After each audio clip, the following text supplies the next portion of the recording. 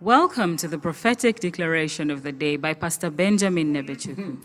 Every seat that you ought to be sitting on, every position that ought to be yours, but a different person is occupying. I activate the law of divine substitution. I activate the law of divine substitution. Let that person occupying your position.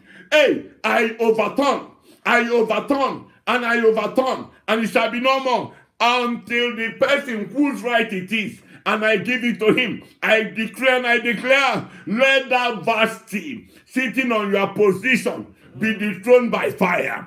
In the name of Jesus, every personality occupying where you ought to be sitting, I throw them out by fire. I throw them out by fire. Amen. And by the authority in the name of Jesus, I bring you and I put you on that seat.